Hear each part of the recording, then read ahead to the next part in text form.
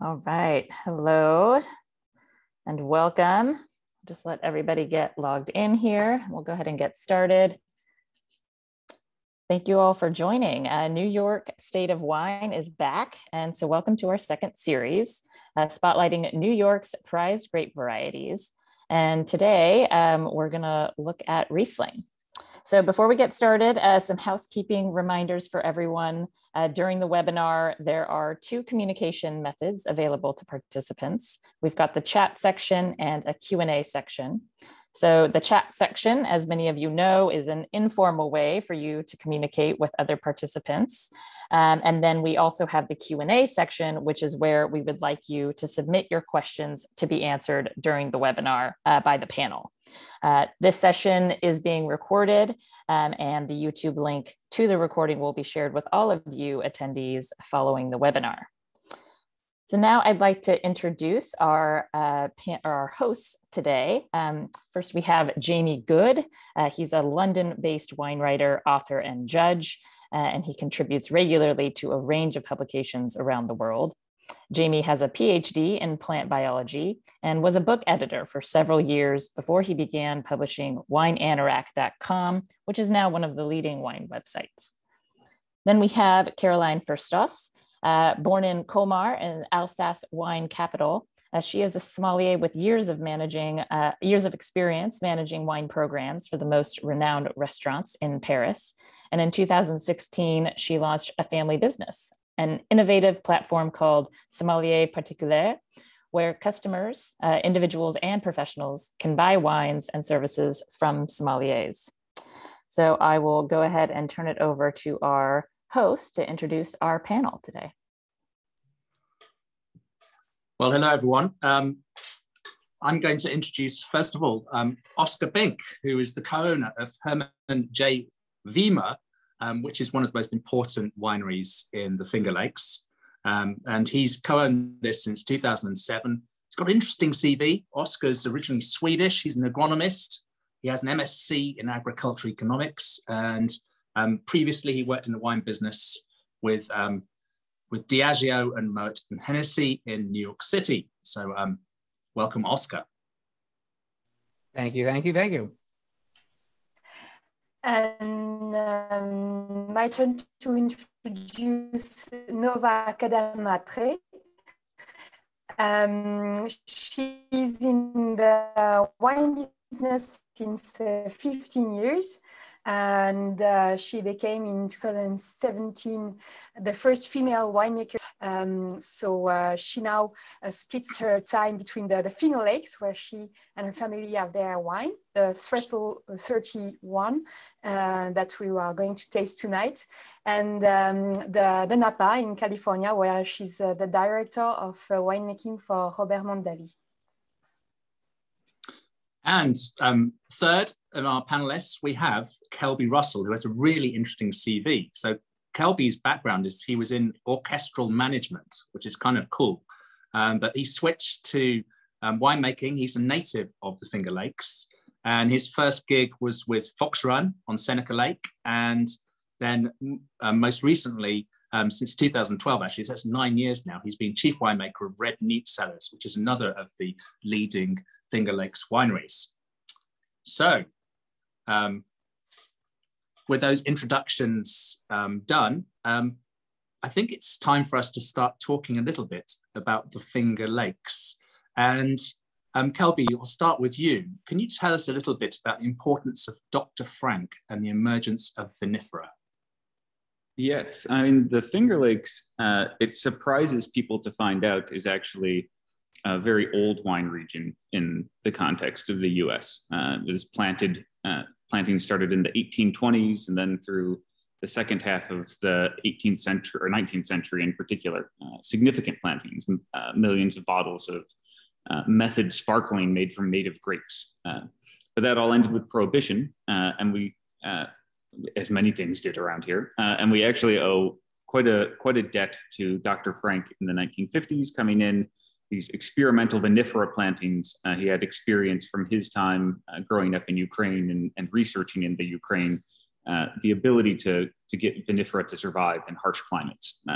So he established his own winery in the early 60s, mid 60s, and kind of proved that this was possible in the region, with Riesling in particular leading the way, also Chardonnay, which is why you see those two as very consequential plantings to this day. And I think it's why when we think of the Finger Lakes, that sort of like 60s, 70s vinifera point is why we think of the region as young, because that's really when it kind of started to emerge on the world stage once again for the first time in about 100 years. So see, Katie's just loaded up a map showing where we are when we talk about the Finger Lakes. And as you can see, it's closer to Toronto than it is New York, even though it's New York State. So we've got Canada just on the other side of the Niagara Escarpment. But the Finger Lakes there, the dominant feature there, which Oscar, could you explain a little bit about why it is that those lakes that we're looking at are so important for viticulture in the region? Yes, so the lakes that you see there, there's you both have the Great Lakes in north, but the lakes that you see there, Seneca Lake and Cayuga Lake, that are highlighted. What happened is that these lakes are fascinatingly deep. So for example, Seneca Lake is over 200 meters deep. And because they're so deep, they will moderate the climate around the surrounding areas. They won't freeze in the winter.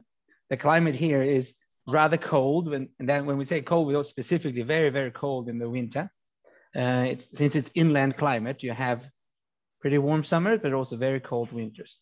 And therefore, we have potentially damaging effects on the vines for the winter, but even obviously for spring, for frost damage.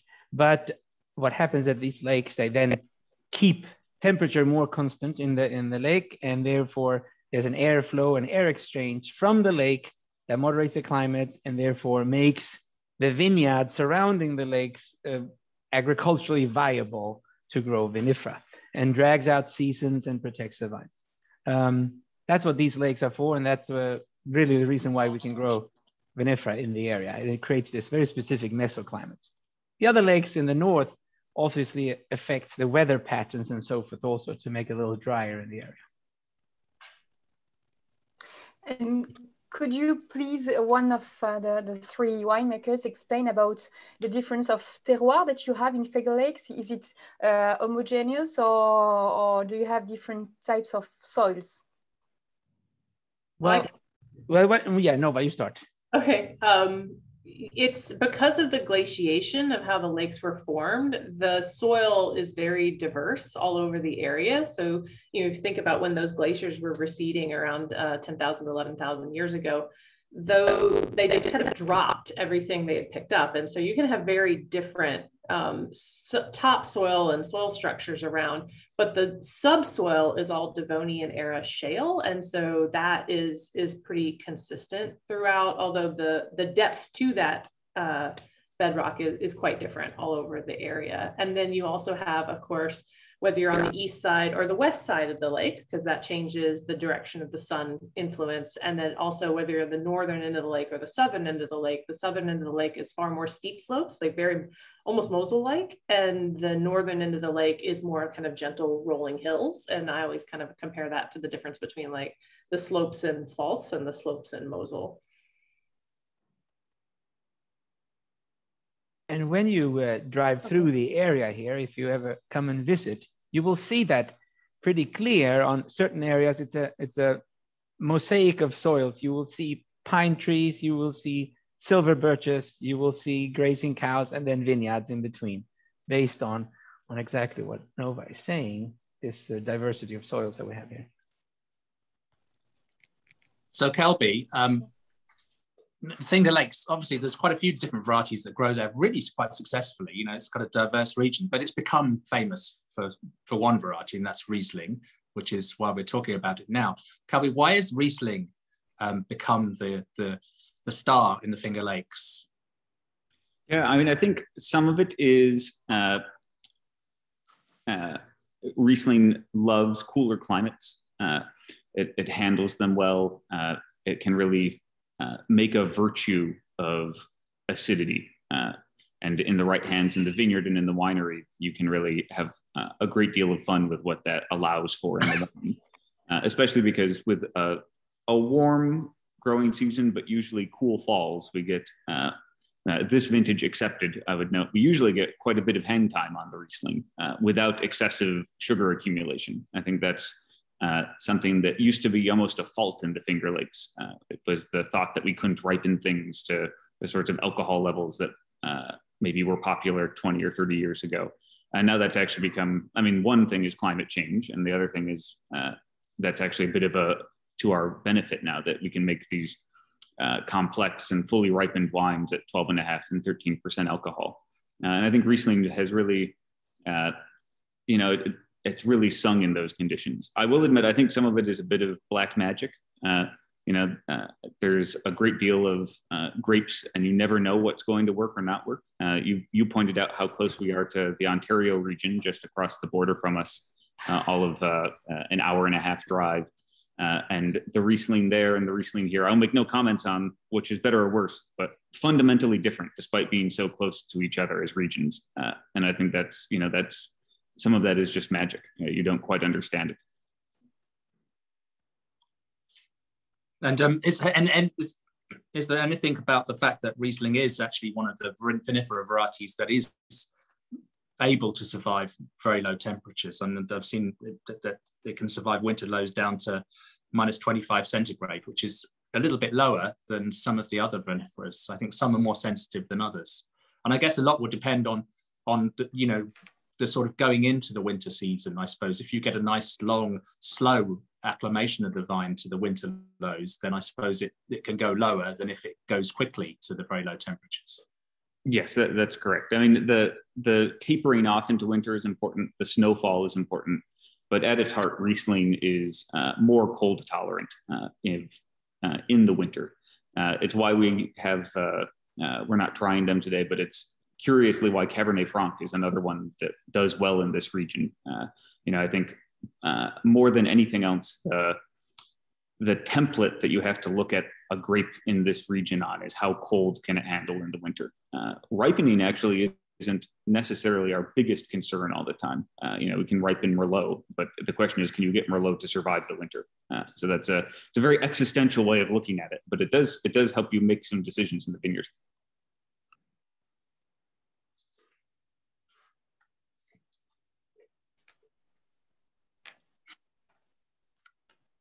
So let's have a little chat about stylistic choices when it comes to making Riesling. Maybe I'll start with you, Nova. What choices do you make? Because I guess in the region you can encounter quite a lot of wineries. They'll have a slight off-dry Riesling and a dry Riesling in the portfolio. Whatever else they do, there seems to be a liking for for both different sorts of styles. What are your choices when it comes to making wine, Nova?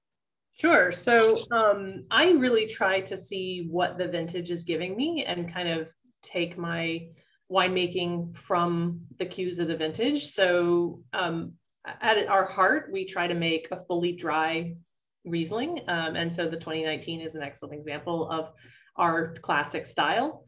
In 2018, we ended up with quite a bit of botrytis. And so that one ended up being a bit sweeter than we had historically made. And so that wine I found was really well received. And so in 2020, we ended up splitting the program into both a dry style and a demi-sec style.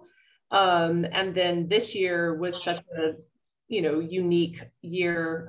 I did end up with some fruit that's really special, and I'm doing a native ferment late harvest style. So it really just depends on what I get from the vintage. So we start with saying, okay, we're going to make a dry wine, but I never want to sit on dogma. If the vintage gives me something different to work with, that I can make a better wine from. And Oscar, are you tending towards dryness, or do you like to play with some residual sugar to provide that sort of balance between the sweetness and the acid?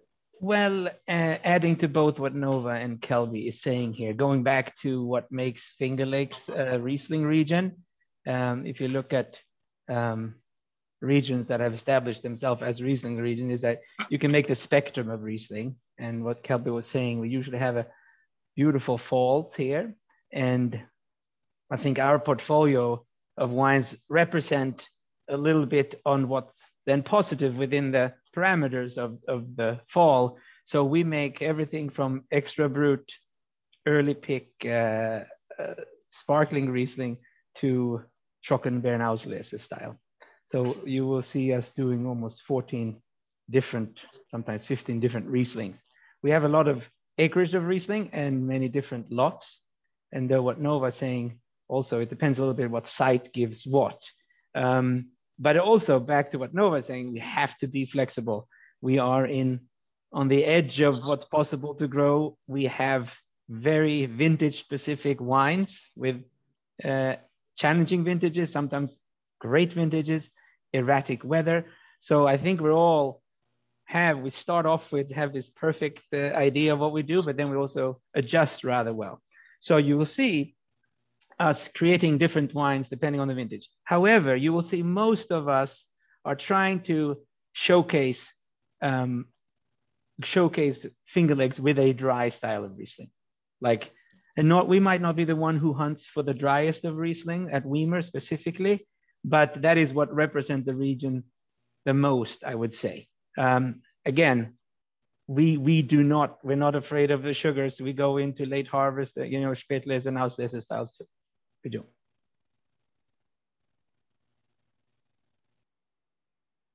So this is titled, this session, as a Riesling Battle Royal. So we need to put Finger Lakes in context with the rest of the world. Does Finger Lakes pass muster? Who's making the best Riesling? So Caroline, I think I should hand over to you to give us a little tour around the world of Riesling, because I guess your position is you're kind of like countering the Finger Lakes. We've got 3 non-Finger Lakes wines here to taste. So what about a quick tour of the world of Rieslings? Which do you think are your favorite regions?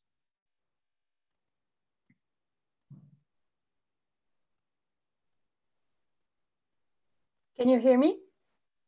Yes. Yeah. I just saw my internet connection was unstable. Sorry. I didn't get all your questions, but I think you asked me my favorite Riesling regions. That's right, huh? Yes, globally. So who is it? Who is it that the Finger Lakes should be worried about? So I have to say I'm an Alsatian born, so I'm very proud of my region, and is the king of the region. We also have our neighbors in Germany, where I often go for tasting, especially in Rheinhessen or Mosel. And I have to say, today the most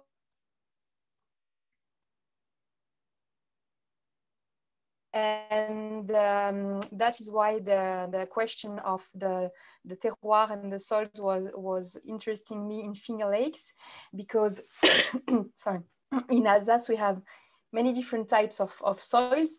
And as for me, Riesling is really the most interesting grape variety to show these differences. We will have this granitic expression, or this chalky expression, or volcanic expression that will show at its best with Riesling. So Finger Lakes for me is something quite. It's quite far away. So I have.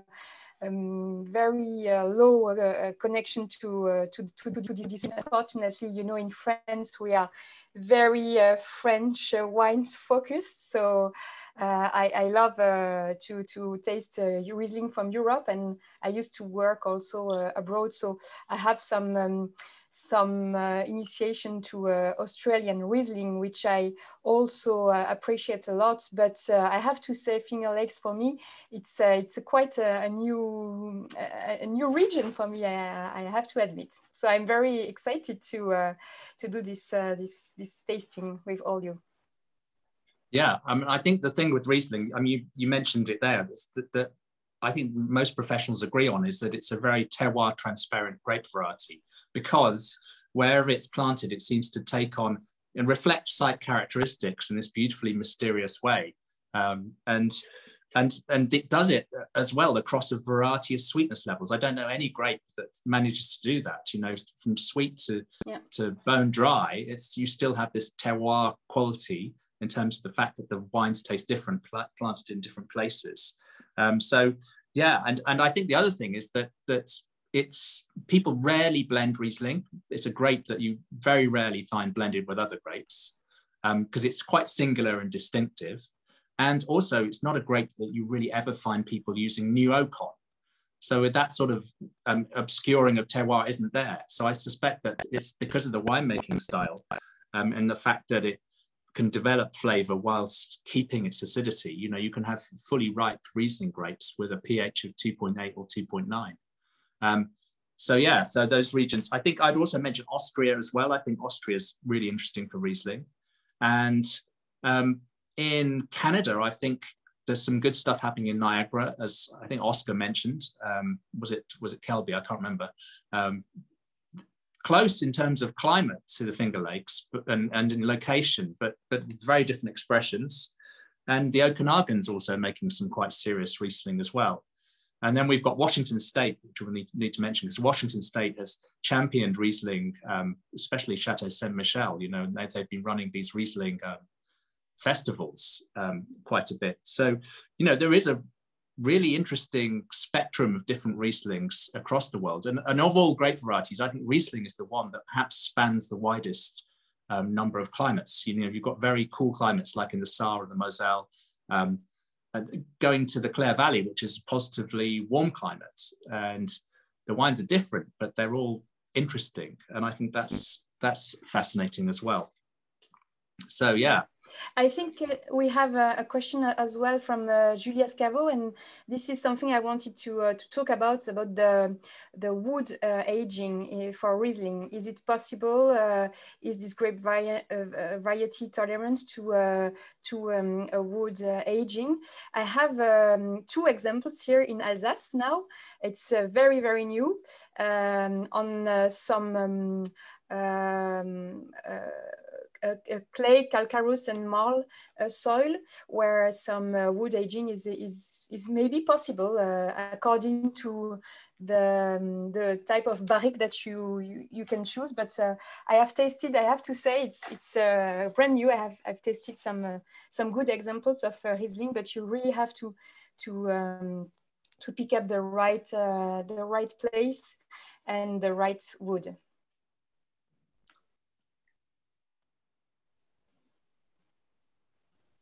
Yeah. Julia says she was talking about the wood of the vine. Oh, so do you mean the vine age? Well, it's a good answer anyway. I think it's a really good question, even if it's not the question she asked. I still think that's a good question. Because of course, I guess traditionally making wine, you know, in Germany would have been in, you know, these foeders or the stocks, you know, the 1,000-litre barrels, yes. And I think a lot of people are moving back to using these larger format neutral oak, because you can do interesting things with extended lees contact. And I know that Ernie Lawson has done some fabulous things with aging Riesling on its primary lees for 3 years, you know, with some of his Gros Cuvées that taste beautiful. It's almost like the longer élevage, the purer the wines become somehow. But if Julia's question was about vine age, was it vine age? I don't know, but I didn't see it in the chat. I just saw a comment just come up. Is that a matter of very tolerant wood? That was the question. If we're talking about, are we talking about, let me kick in, are we talking about if the wood itself on the vine, the age of the wine matters if it's cold tolerant or not? I think, no? Well, that's a good question. Yeah, that's a good question as well. Yeah, but, we can make but our in own questions. general, the vine, the wood on the Riesling vine is thicker than most other wood. So that's why it is cold tolerant. And it's not so much the age of the vine itself, right. but it's the bark, the lignification of the canes and the tolerance of the buds that helps protect next year's crop. So would you be cane pruning Riesling then because of the winters? Is cane pruning better than spur pruning? Yeah, I can jump in here. I typically see the cane, everybody cane pruning, because cordons, you tend to see wood splitting in the cordons after about 3 or 4 years if you're spur pruning. And so that becomes really challenging over time. And actually in the Finger Lakes, most people have multiple trunks for that same situation. So what you typically see is you'll see vines with 2, sometimes 3 trunks, and all of those trunks are cane pruned. Right. And what you do exactly, just filling in, and you have 3 canes, and you have one as an insurance cane. And if they survive the winter, you cut the 3rd one. So that's what. But if you have spur pruning, you won't set yourself up for that situation. And this is kind of interesting. I know we need to get to the wines fairly soon, but I'm really fascinated by this idea that because of the proximity to lakes, so some sites you can't really grow vinifera, so you have to grow hybrids. Is that correct? So is that keeping in the region, keeping a lot of hybrids present, where in other regions they might have been displaced by vinifera? And I know this is not something we're talking about now, but is there a renewed interest in trying to make interesting wines from the hybrids because of that? Because you're always going to have them. Yes, and can I start? Nova, you might have different. Well, yes, but we're in relatively term young region when it comes to vinifera. So we're still very much exploring what site is better to grow on. And we are now here at Weimer, we're changing some ways we plant vineyards and changing from Chardonnay to Riesling, or why did we put Riesling on the most protected site where you should grow Cabernet Franc? So we're in the middle of changing things around. And I know, Nova, you're exploring on some new sites also. So I think we are still exploring sites with viniferas, but you're right. If you go 1.5 miles, maybe on average, away from the lake, Seneca Lake, you no longer have guaranteed survival. So then you have to have hybrids or natives further away from the lake. But as you get closer to the lake, they tend to be taken up by vinifera acreages at the moment. Yeah. And I would also like to say that I think that the hybrids offer a really interesting environmental benefit because they don't need to be sprayed as often, generally speaking. It depends on the variety, but that it is possible to grow more sustainably that way, although Oscar and his team are doing an amazing job with sustainability with vinifera. So it is really site dependent. And yes, to your point, we still have natives and hybrids growing on sites that vinifera would be fantastic on, and we have vinifera in sites that it shouldn't be on. And so to Oscar's point, we're still figuring all that out. I mean, Kelby, do you have a thought there? Yeah, no, I mean, I'm even thinking of yesterday. We had our first kind of snow in the air yesterday, and you could see like sharp, it almost looked like someone put a piece of paper on like a board and sprayed flour on it. The line was so sharp on elevation of where the snow stuck or where it didn't in terms of proximity to the lake. And that maps on remarkably well to what we see with where the hybrids start to really should be instead of vinifera, or where the natives, when you're on the hills in between the lakes. I'll quickly tack on, I see this question about climate change and the struggle for hybrids. And I think that's a fascinating thing we're seeing with climate change, is that the hybrids and natives are having a harder time with it in some ways than the vinifera, at least in terms of it's warmer in the spring and they're budding out earlier because they were always meant to kind of hit the races as soon as winter ended. But is in comparison to vinifera, which is a little bit slower to come out. And then they're getting hit by spring frosts, which isn't something we used to see. And we've had 2 wet vintages recently, and the hybrid grapes are the ones that have had the worst disease pressure because the rain's falling at the wrong time in the summer and they're splitting from too much rain when they're not ready for it. And so I think this climate change question that's like a whole series of panels, but it's fascinating that, we have these groups that we call native here, and they're actually in some ways going to struggle the most with climate change in comparison to the vinifera. Also, the vigor of those vines there's a lot of leaf area, pick up water and so forth. Why vinifera are a little tighter in that sense. Yeah, there's a lot of, for another series, maybe. Right. So I think we should head to the wines. And I think, Caroline, you're going to lead us off in our Yes. battle royal. Great. So let's go first to Germany. In the region of Rheinhessen, this is Riesling 2018 from Schätzel. And I have to say, this is for me a very traditional expression of Riesling. It really shows this flinty aromas, I think. It was quite reductive at the beginning when I just opened it, and the first time I tasted it. But then these quince, pear, white fruits aromas are coming up. In this balance as well, this is a very typical German Riesling balance with 12 points of alcohol and 6 grams of residual sugar.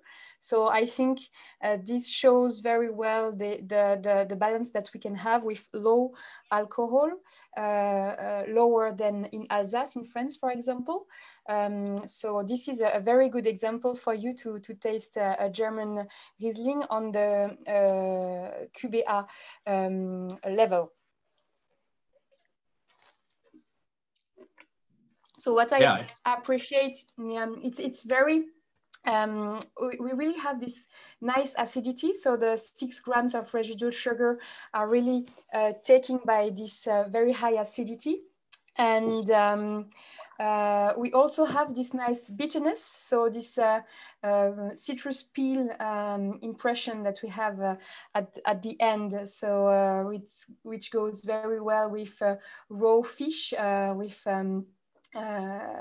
this citrus goes very well with these types of food, or of Indian curry as well. So I think this is very representative, and this is a type of Riesling that I really enjoy to drink for meal, or just to begin a dinner. Yeah, it's very dry, isn't it? It's bone dry. It's got high acidity. It's very it's kind of delicate, but also it's got I think it's a really good wine. But it's taking Riesling to its driest, I think. Even though it's got 6 grams of sugar, you just don't taste that because of the acid. I don't know what the pH is, but I think it's pretty low. Yes, but pH must be very, very low, because you have this bone dry impression, of course, and you have this chalky impression as well in the mouth. You really have this this impression of chalk. You see what I mean? The texture of the wine is very chalky. Do you know what the soils are from this vineyard? In this specific vineyard, I don't know, but this reminds me of calcareous and chalk. Really, yeah. I'm not sure. I don't know this estate fair. I've never been there, but Rheinhessen is quite. You can find very many different types of soil as well. So I don't know about this specific wine, but I have this feeling. Yeah, Katie's just sent through this. It's actually 9 grams a litre of acid, so that's really quite high. That's like sparkling wine. Yeah, whoa. yeah, that's right. But this is something that German Riesling try to do well, because, you know, in Alsace, you never know if you are going to have off-dry, dry, and sweet or half-dry wine. Now we have this scale. I will talk about it a bit later with the wine number 3, the Alsatian wine. But I think in German, you always have this very high acidity, low alcohol. You can have between 5 and 10 grams of sugar per liter, but you always have this bone dry impression. This is how a German Riesling is done, and this message is very clear, and this is what I like. So also when Nova talked about the difference of vintages in the Finger Lakes. This can be maybe a difference between the styles that we also have in Alsace. According to the vintage, you will have a different type of expression of the wine. So we will maybe see that later in the tasting. So let's move on to wine number 2.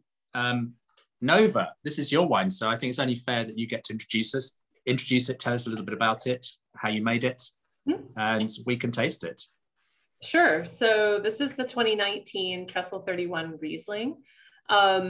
It's funny you mentioned Ernie Lucen and his, Großgewächs on 3 years of lees, because I met with him back in 2014 and was able to taste through some of those wines before he'd even released them, and I was just blown away by how interesting and complex the wines were. And for my styles, I do extended lees aging. So mine stay on lees for between 8 to 10 months before they're bottled. And then they stay in bottle a year before we release them. So by the time they're our current release, and the 2019 is our current release, they've got 2 years of age on them already.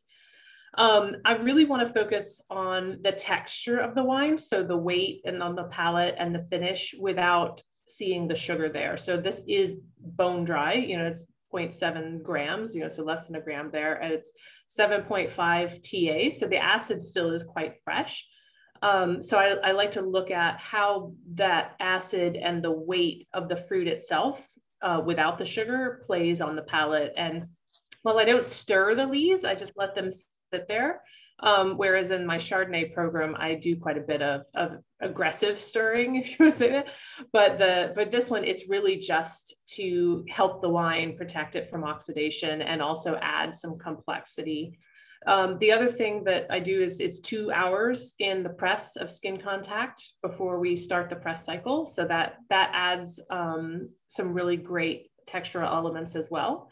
And then the juice will stay on lees for kind of a stabilization technique for 4 to 5 days before I do that primary rack. So it's a lot of lees work at different points and with different lees to really build out the texture of the palate. Yeah, so that's very interesting, because I was going to ask you how you got the texture. And I'm assuming that if you're getting skin contact in the press, that you've actually destemmed and crushed before you go to press. Correct. Yeah. Because obviously a lot of people think, oh, high quality white winemaking, you'll have to a whole bunch press, but obviously then you don't get that skin contact, which adds really interesting things. So after you've done the pressing, do you protect the must from oxygen, or do you allow it to do a little bit of oxidation? I prefer to protect it from oxygen for sure. I can't always make that happen, but it depends on the setup we have and the year and everything. But a little oxygen doesn't bother me too much, but I don't want a lot at that point, because there are so many delicate aromas that can be destroyed by oxygen early in the process with Riesling. And so I really want to make sure that it's as protected as we can. It's not like a fully reductive environment, but it's definitely not a brown juice style either. So yeah. And you say you do juice stabulation. That's really interesting. Just for the benefit of everyone who maybe hasn't heard juice stabulation before, that's the idea that you're using the juice lees, and you're keeping everything really cold, and you're stirring it up, so you're extracting good things from the juice lees. Mm-hmm. But presumably the key thing is keeping it cold so it doesn't start fermenting. Exactly. Because then you're in deep trouble, presumably, because you're fermenting on full lees. Yes, exactly. And I see there's a question in the chat is that from the soil, the minerality and the saline aspect? I really believe that the minerality is mostly driven by that time in press, because we do see higher potassium being extracted from the skins, which adds a natural buffering in the juice, but it also drives that minerality characteristic. Now, the soils are amazing, but I am of the mind that there's not like a one-to-one correlation between the soil and the minerality. I think it has a lot to do with the water potential of the soil and the nutrients the vine is taking up, and then also this kind of potassium interest in the juice. And so it's a combination of things that really creates that I'll call it minerality. I know that term is not always a great expression, but I like it because I feel like it expresses something. It's like a chalkiness to the wine. Thank you so much for the comment on the fruity nose. 2019 was, I would call it a very classic year for the Finger Lakes. It wasn't a drought year, but it wasn't a super wet year. And so I think you really have a lot more fruit expression and very delicate aromas. And it's not like the super ripe years like we saw in 2020 or 2016, but it's definitely not a wet year like we saw here than 2021 or 2018. So they do show very, very differently depending on the vintage. What I love about this is the fact that it's dry, but it's got high acidity, but it doesn't seem austere because that texture is just beautiful. It's got this lovely flow across the palate, and it's quite compact in the finish. But I think this is a really lovely example of a dry Riesling. Caroline, what do you think? Yes, I totally agree with you. What really astonished me in this Riesling is the volume that it has. So Nova just gave us the keys.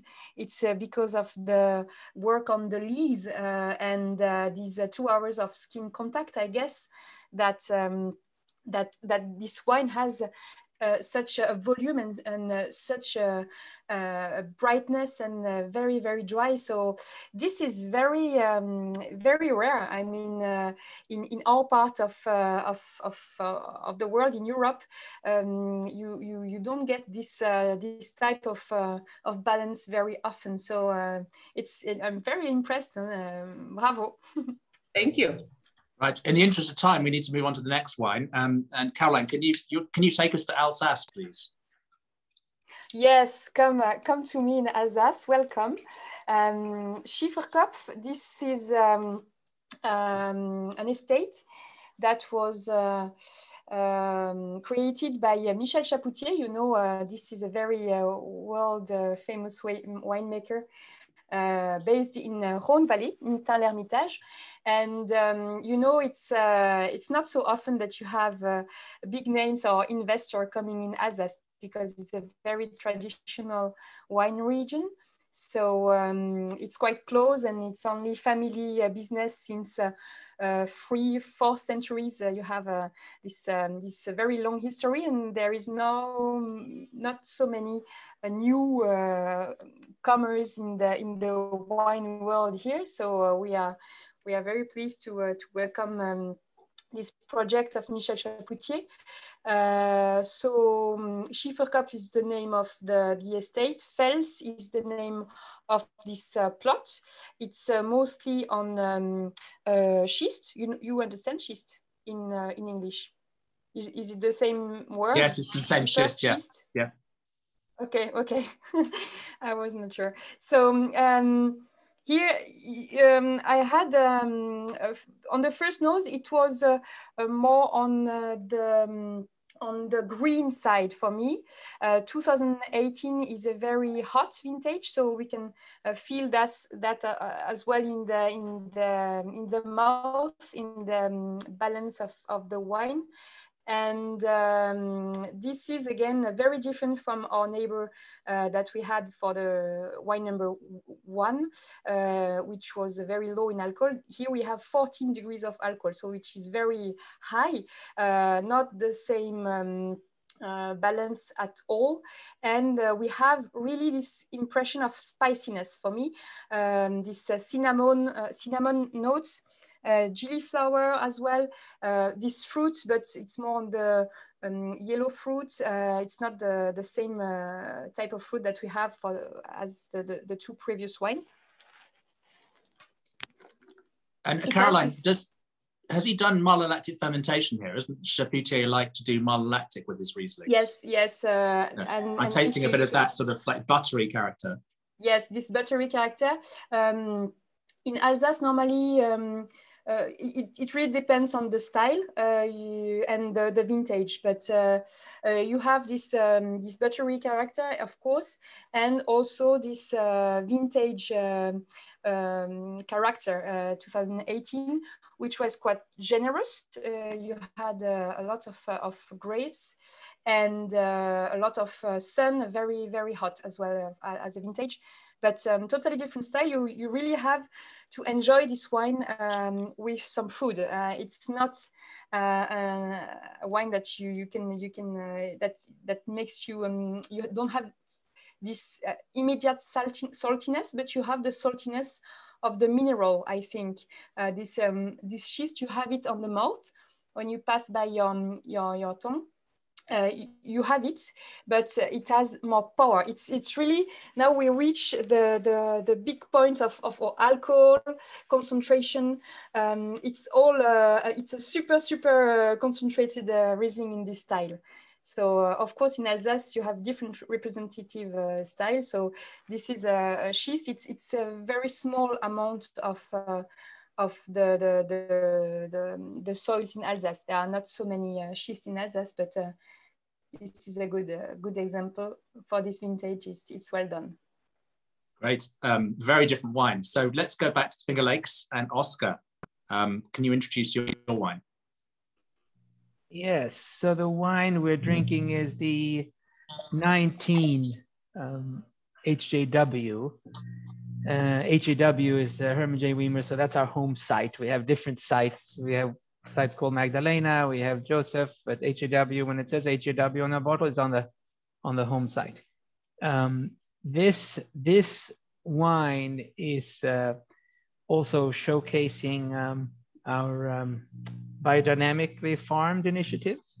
In 2015, we started to, we always, being in the organic sphere and in the winery, we have been doing not specifically biodynamic, but we don't add any yeast in our vineyards. It's all, or in the winery, it's all indigenous yeast and so forth. So in 2015, we hired a French gentleman who started a biodynamically 5 acres of biodynamically farmed vineyards, and now we're up to 33 acres of biodynamically farmed vineyards, and we make now a specific wine here. This is almost full shale, like very shallow soil. We talked, Nova was mentioning it before. Some places we have deep soils with more vigorous soils, and sometimes we're very close to shale. So this is a little leaner fruit coming out of that. It's also a cooler site, not as protected by the lake that some other sites are. So therefore, you will never push the higher ripening levels here of Riesling, but tend to make a rather lean style of Riesling. This now, in relative terms to the rest of our portfolio, I should say. Now, this wine, we talked about oak before. We tend to, most of it stainless steel, and we've done that for many, many years. Should we start flirting with oak or any other vessels? It's after many years of fermenting them in stainless steel. So we talk about terroir, see what the actual site is presenting, and then maybe introduce another vessel. Should you see that might enhance the presentation of the wine. And in this site, we see that the acidity is rather dominant. We also, maybe it's the biodynamic farming, maybe it's the site, but we have introduced some more permeable vessels, such as 500 liters used oak barrels in this. So there are, but again, very long fermentation. We're looking at 9 to 10 months or 8 to 9 months in fermentation in this one. Beautiful wine. So many dimensions to it. And even though it's bone dry, it's the fruit. The fruit has its sweetness and slightly exotic quality. I think it's a stunning wine. Really, really impressive. Great, thank you. Yeah, you will see talking about the vintage going. It was a cooler vintage, but a very beautiful fall. So the summer, all October was dry, and we could pick whenever we wanted, and that's rather important with our styles of wine. Capture all the nuances of the grape. And 19, although it wasn't the ripest of vintage that no one said, we could pick in sections. So if you look at our dry Rieslings, could it contain 40 different pickings of fruit? So we can then blend the wines, if you put it that way. So that's why you also get a little early picked and a little late picked fruit in here. Caroline, what do you think? I totally again agree with you. I love the this. I feel this velvety impression in mouth, maybe due to this this aging that you made, Oscar. So yes, congratulations, because it's again it's the same as a Nova's wine. It's like a new lecture of Riesling for me, with all this volume and texture, which are quite different from what I experience here in Alsace or Germany. Great. And can you introduce the next wine, Caroline? Just I'm wary of the time. I don't want to. Of course. So we're heading to Australia, yeah? So let's go.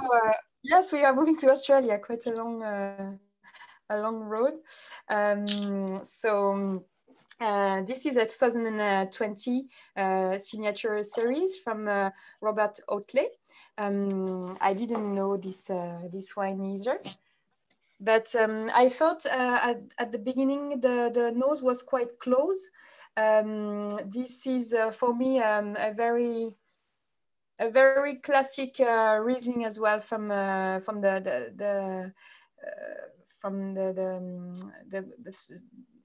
this region, Australia, quite focused on fruit, on the flesh of the fruit, and it's really as well in the mouth. It's bone dry. You have this good. Alcohol, it reached the good alcohol potential, and you have really this nice acidity that goes and lingers the tongue at the end. So this is really for me a very hot climate Riesling. I really imagine to enjoy this Riesling when it's very hot outside. It's really crystal clear, and it brings you a freshness of fruit, which is very how to say, it's right away you have this impression of freshness. So it's a perfect holiday, hot holiday Riesling, I think. Yeah, so great southern. It's in Western Australia. It's not so famous for its Riesling. It's not like the Clare and Eden Valleys, which are the two Australian regions people often talk about, and Henty is the other fashionable one that's in the. But this is I think this is really good. I think I was actually quite impressed with this. You know, it's not an expensive wine. It retails in the UK at about £14, but it's got lovely layers of crisp, focused, quite delicate fruit, I think, and it's noticeably Riesling.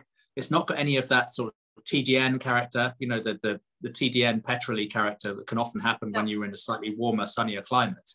And although this is cool climate for Australia, I think it's still, you know, a little bit warmer than some of the regions we've been looking at so far. But I think it's really, really nicely judged. It's very pure. It's really crisp.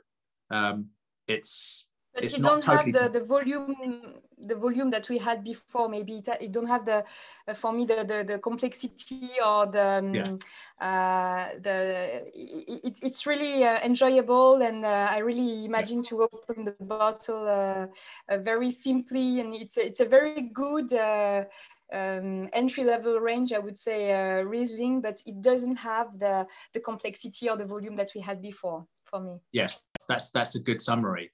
So on that note, let's head back to the Finger Lakes for Kelby's Knoll. Yes. So you're trying the 2016 vintage of a Riesling from a vineyard site called Lahoma and a sub-parcel called the Knoll, which is, as the name would imply in English, a small little hill in the middle of the vineyard. It's about 1 hectare. That is a different soil type than that which is around it. It is more sand-based and sandstone-based, which is not the most common, and lends itself to opulence in terms of how it usually how we usually interpret it. Winemaking for this, we've been making it on its own or as its own wine since 2013. You want to be cautious that the opulence doesn't go unsupported. So this gets 3 days cold soaking prior to pressing. And we're fortunate, especially in a vintage like 16, which was quite dry and quite hot, to have really clean fruit to support that cold soaking. Then pressed off, and I'm trying to think, this was probably a 7-month spontaneous ferment, and then left on the lees until the following September before bottling up. So in a lot of ways, Nova, Oscar, and I are all riffing on a similar theme here, but with very different results based on the terroir and based on sort of personal styles. This wine obviously has a few years of age on it. This is the current release. Oftentimes with the spontaneous ferments for Red Newt's cellar, we run quite reductive in terms of the expression of the wine as a young wine. So the time in bottle really helps it open up. So yeah, this is much like Oscar. This is probably one of our most premium Rieslings in terms of style. Certainly a little bit more of a wine industry or esoteric expression as well compared to our dry. And you crush and have some skin contact in the press as well, don't you? Yeah, we crush and actually crush it into a tank and let it soak on its skins for 3 days, and then 3 days. Yeah. And you keep it cool, presumably, to stop fermentation starting, yeah? Yes, yeah. We're fortunate. It does start getting cold here. So if we try and time our pick for, if we're late October, usually we can pick it when it's, 6 or 7 degrees Celsius. And once you have 5 or 6 tons of fruit jammed together at that temperature, the thermal mass doesn't really allow for much change in temperature. I mean, we can actively chill it, but it really doesn't need it. Yeah. I think this is sensational. It's beautiful. It's again, these 3 Finger Lake wines have all been really astonishing expressions of Riesling, but all completely different, which I think is fantastic. It's Caroline, what do you think? Yeah, it's impressive, the difference of style. Of course, this is 2016, so we have this vision of 5 years. We have a very nice concentration of the fruit, a purity of the fruit, which is quite impressive. But we have something very important for great wines, because this is it's quite in a high category of quality for me. But you have this salinity that comes at the end of the tasting.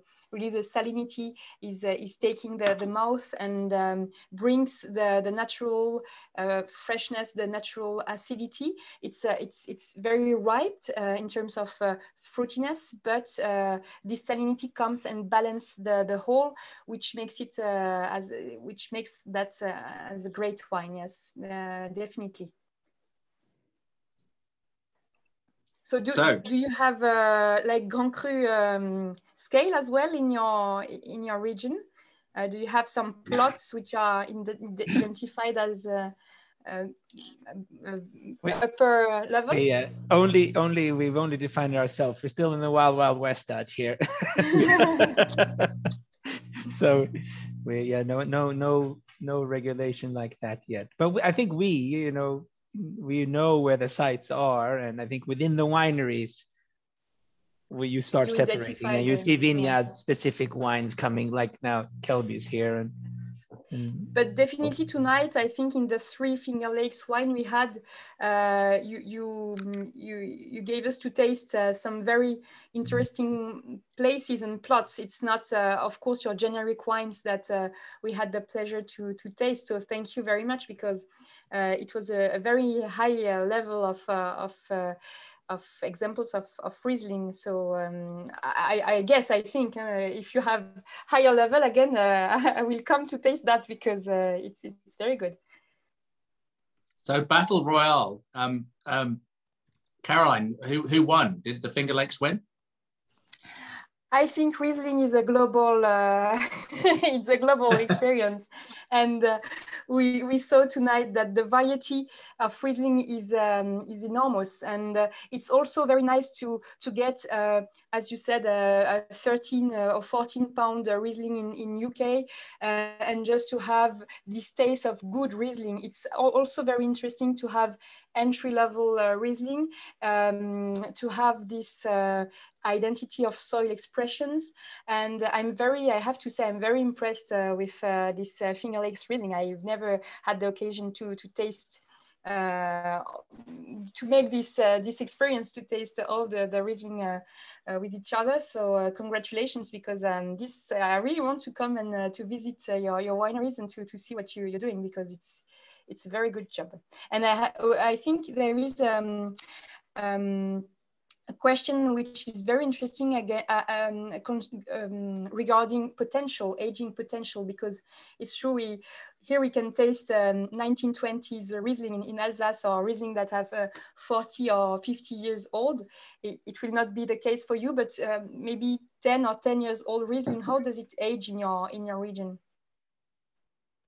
Yeah, and I think Nova commented a little bit there. It does age very well. Actually, as you see, I sit in our library here. We have wines that are 20, 25 years old, and they age rather well. I think the Riesling in general, when it's made well balanced, it will age very well, and so does it here in the Finger Lakes. So yeah, we've had some. Again, we're a young region, but we're getting there, and now you can start enjoying wines like Kelby now is showing.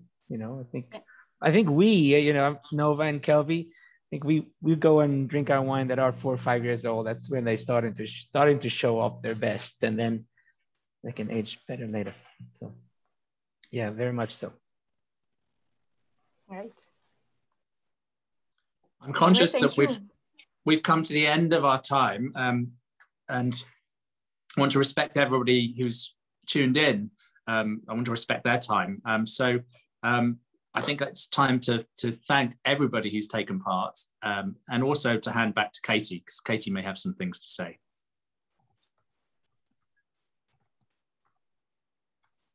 Yes, thank you. Thank you, Jamie. Thank you, Caroline. Thank you to all our winemakers. This was a lot of fun, and we hope that all of you attendees enjoyed this new format. So yeah, thanks so much for taking the time out, and we hope that you'll join us in the new year on February 8th for Cabernet Franc off. So we'll see you in 2022, and meanwhile, take very good care and happy holidays.